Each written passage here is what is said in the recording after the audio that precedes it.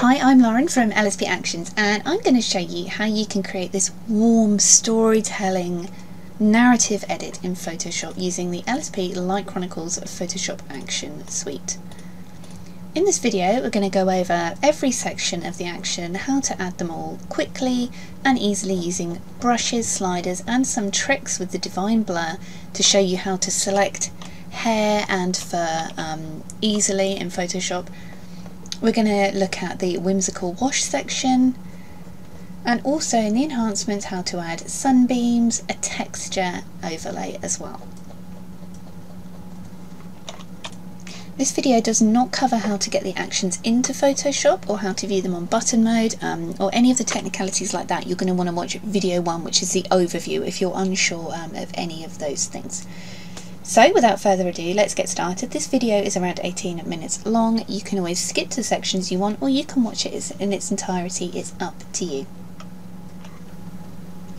So let's dive in with the edit. So I'm going to start by creating a new merge layer here to clone, heal and fix. I'm going to zoom in. There's some straw that's fallen off Bunny here, so I'm going to grab up on the spot healing brush tool. I'm going to click and hold my mouse till this menu arrives and get the patch tool. I'm going to use the patch tool to draw a selection around this unwanted object, leaving a little border around the edge.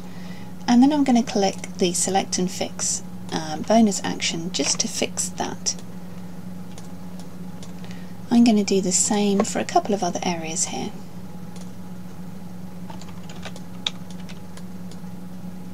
So I'm just cleaning up a little bit any distractions.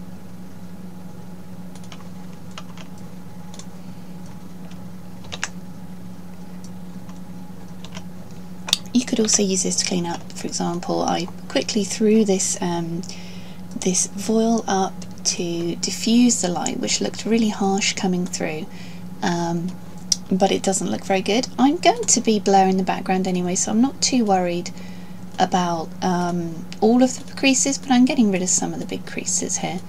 By patching, you could clone, you can use that select and fix if you wanted to. So I'm going to come here to set the scene. If you're unsure of how to use these actions, please do watch the overview where I talk you through how to install the actions and kind of an overview of what each section does, as well as how to get the actions viewing like this on the one-click coloured button mode. So I've just played play them all. You can play each one separately if you want to set these layers above your background that you can tweak and change, but I've clicked play them all. You will notice here they are invisible. There's no eye next to them, so you can click this little box to turn this action on or off and see whether you like the effect. You want to set a nice balanced base for your edit, so I'm going to lift the shadows a touch, perhaps add a contrast hit. I'm going to turn that one down a little. I'll bring back some highlights, add slight matte contrast, warm it up, and perhaps take the warmth down again using this yellows down layer. And I'm going to go ahead and close that. Section 2, Chapter 2, Sculpt the Light Brushes. I'm going to go ahead and click play them all again, and you'll see it has set all the brush layers out with black layer masks next to them. They're all visible, the eyes are on, but you can't see the effect because the layer mask has turned black. So you need to make sure you're on a white brush. Your brush icon is here. Make sure it's white, set to normal mode, 100% opacity, 25% flow, and you can get painting. So I'm going to use the Draw Attention brush layer first. This is what it defaults on, just to brighten up the face here.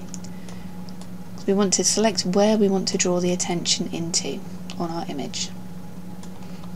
I've brightened up the face. I'm just going to make it a little bit bigger because I want the light streaming in here into our subject. Now the opposite to draw attention is to darken and blur down, so I'm going to darken this background a little, anywhere I don't really want to draw attention to. Sharp brush, I'm adding that to our attention layer. Darken more, I don't think I need to darken this image anymore. Soft brush, I'm going to use that to slightly blur, although I will be using the Divine Blur action for this one, so I don't need to worry about softening too much. Contrast brush, again I'm going to add this over our subjects. Softly brighten brush, let's just brighten up softly there. And I don't think we need to use a brighten more or bringing the highlights down, so I'm going to leave those as they are and close the group. Now I'm going to add a divine blur. I'm going to play divine blur big action. This action takes an awful lot of steps to separate your subjects from the background, so you can add a blur behind your subjects without blurring your subject. Right now Photoshop has used the subject selection to try and remove your subjects. You may find, like here, there's some little bits left over, but don't worry too much about those. The main priority is that the main bulk of your subjects has magically disappeared, albeit a bit shabby. So the Gaussian blur option will appear here.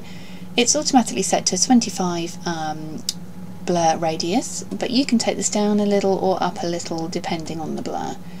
I'd always recommend taking it down a little to begin with. If you're not sure, always go a bit less, because you can always blur more if you want to. It's very hard to remove a blur once you've added it, so always go a little bit less. Now Photoshop is setting up the layers for your blur, and they will all be in a drop down group, as you can see here. Instructions will pop up should you need to remind yourself how to use this set. So you will notice up here your subject is selected. This is the selection Photoshop made, so in a minute we're going to go back and edit that, but right now I'm going to come down here to the soft blur background. Make sure you click on the black layer mask box, select a nice big brush and start painting this blur on behind your subjects and anywhere else you want to blur. And you will notice it's blurring, but it is not blurring your subject, it's painting it behind your subject because they are cut out here on top. I'm going to use foreground blur just to blur the foreground a little too. You have extra painterly blur, which is beautiful for this type of sentimental edit here, so I'm going to add some of that into the background. Now you will notice that the selection, although it's quite good, isn't perfect. We have bits of the face missing here. So come up here to your subject layer and make sure you click on the layer mask here. Grab a white brush. I'm going to zoom out a little bit there so we can see what we're doing. I'm going to hold down Control and I'm going to click the layer mask here. Not the layer, the mask of your subject. This is the black box with the white cut out in. And you will see the selection. You can notice here it's missed a large chunk of the face. It's not ideal. So what I'm going to do, you can turn the blur, the whole group here, on or off to see the areas of selection that have been missed. And I'm going to zoom in. I'm going to grab a little brush on white, a little bit hard, and I'm just going to start painting these areas back in. You can switch back to black to paint them away again. It's important that you do this as accurately as possible. Just painting that back in there.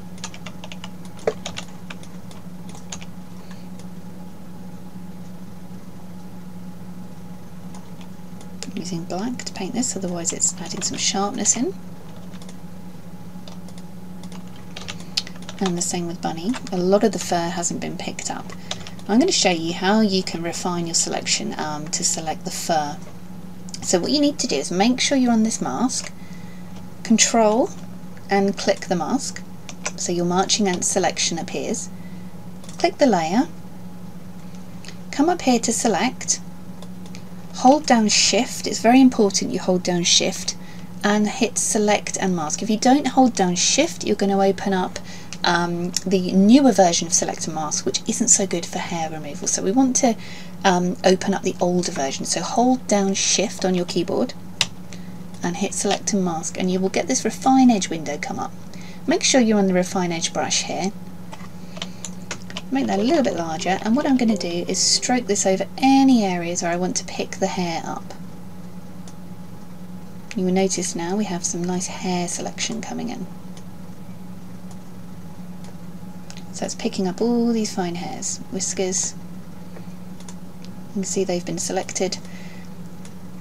I'm not quite sure why Photoshop hides this and the need to select Shift when you play it, but it does. I'm just going to use that around this area here, just to hone in that hair selection, and then hit OK. So you notice now our selection has changed, the marching ants have changed. So you need to come here, right click, delete the layer mask, back down here to the little box with the circle in and add a new layer mask. That's a hack of how you can select hair and things with the blur being behind it. So now we can see before and after. You can go in and further enhance the hair, refine selection, do whatever you like with this action. So I'm coming back here to the blur layers now. Under your subject we have colour the blur, matte, lighten, darken and contrast. So I'm going to go ahead and zoom back out again and grab a big white brush, and I'm on the colour the blur action here. So I'm just going to paint a little bit of this over the window just to calm that window light down. You can double click this one and you can change the colour to anything you like. So let's make that a little bit brighter. I'm going to perhaps darken the blur a touch here around the edge, and maybe just along here too.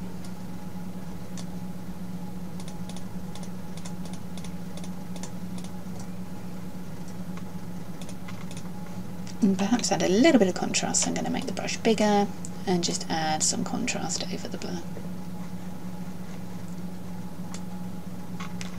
I'm going to turn the opacity of that one up and down until I'm happy with the effect. And once you're happy with the blur, you can go ahead and close that group by clicking the little arrow and turn that on or off to see the before and after effect of the blur. So step 4 is the creamy, dreamy skin and details brushes. So you can click here to play them all, or you can play each one individually as many times as you like. I'm going to go ahead and click play them all, because I'd like to set all of these brushes up above my background layer so I can grab a white brush and really hone in with that sentimental, dreamy OTT edit that we're going for this image. So make sure your brush is on 100% opacity, 20%, 25% flow. So I'm clicking on Painterly Silk Skin. I'm just going to zoom in a little, make my brush a little smaller, and I'm going to start painting on this Painterly Silk Skin effect, which is really, really beautiful for this type of edit. So you'll notice how dreamy and soft the skin is now. I'll pop a little bit over the hair too. I'm going to switch to a black brush and I'm going to paint this off. Remember, black means hide and white means show. Now we're on to the sharp details. It's a little bit larger, and I'm going to sharpen up the lashes anywhere in focus that I want to draw the attention to in this image. It goes for Bunny too, so I'm going to sharpen her up. Bright eyes, pop a little bit of that on Bunny. And let's zoom out a touch. Now I'm on a darken brush. I may use this to darken the wall a little. And perhaps this little area here too. Brighten the face a touch more. Some 3D contrast, yep, I think I'll add that in. And some delectable sharpen here, just around these areas. You also have calm the skin tone. If any areas of skin tone look a bit glowy, you can play that one over. So I'm going to go ahead and close the dreamy skin and details group, turn that on or off so we see before and after. Now chapter 5 is the whimsical washes. This is where you add that storytelling finish. You can go ahead and play as many as you want to of these. You can mix them and match them. You can play them all. This will flatten your image first, but it will take a snapshot here up in your history panel. Snapshots are up here. These actions have actually been taking them the whole time. So you can revisit the snapshot and it will show you your layers at that moment in time. So I'm going to go ahead and play them all for this image so I can show you what they all do. So I'm going to click play them all. This will flatten the image first, but don't worry, it's going to take a snapshot, so hit continue. If you want to save at this point, please hit stop, although you can go back to the snapshot and save from there. So I'm going to hit continue, and this is going to play each of these whimsical washes. You can see it's working really hard up here.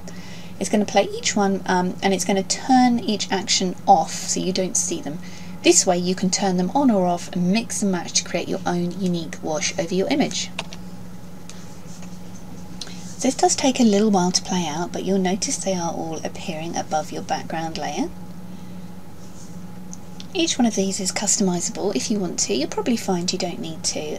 All you'll need to do is turn them on or off, slide the opacity, maybe paint a little bit if you want to, if you really want to alter them. But you can open the folders if needed. So once they have all played out, you will notice them all sitting invisible above your background layer. You can turn them on or off to see the effect. So you can simply go through them and decide which finish you want. Each one offers a beautiful and unique finish to your image. You could even save several different versions if you wanted to. I think I'm going to go for extra warm evening, but I'm going to grab a black brush and just take this off the subject area. Contrastly, I may turn that down. I want this one to be a really dark and warm edit. Comfort brings a little bit of light back in, so I'm going to turn that up a touch. I may add burnished glow. This will come out differently every time, which is wonderful, and they adapt to suit your image. Perhaps brown sugar again. I'll take that off the subjects a little touch.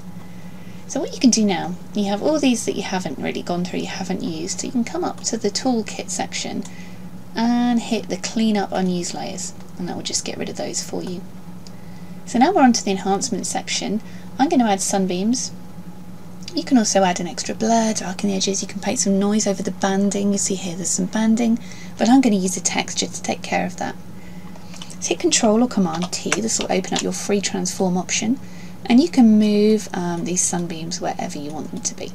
So let's pop them here and hit Enter. On the white layer mask, with a black brush, you can paint this off your subject. I'm going to use the darken edges action here to do exactly what it says it does, darken the edges down. And with a white brush, a black brush, I'm going to paint that off this area because it's already a little bit dark. Now I'm going to add a texture by clicking the action here. It's really important that you have unzipped or extracted your textures first. If you go in and open, say, the zip file like this, Photoshop won't be able to understand that. You need to have unzipped and saved your texture files somewhere. So let's go for Illustrate and hit Place. The texture will turn up over your image as a solid layer, so just hit Enter, and then it will turn into the blend mode of soft light, which allows you to move the texture around and you can see through it. Hit Enter again. A large black brush will be selected for you. You can make this even bigger and you can brush the texture off any areas you don't want it to show, especially the skin. If you own any of the full LSP texture packs, you will notice that there are way more actions included with that one when it comes to adding your textures in Photoshop, so you can go ahead and use that. But for this kind of image, you can just literally take the texture right off. So that's before and after adding the texture on, which really draws the viewer in. You can use any of the final art layers here, strong contrast, painterly contrast boost, matte bumper. Potentially we can bump the matte up a little bit on this image, you see there? We can just slide that to strengthen it if we want to. We also have brighten, darken, rescue the darks, tone down the highlights, calm the yellows, etc. But I don't think we need any of those for this image. So let's take a snapshot and see where we started and where we've finished. And that's using the LSP Light Chronicles Photoshop Action Suite, which is part of the Sentimental Storyteller collection available at www.lsp-actions.com.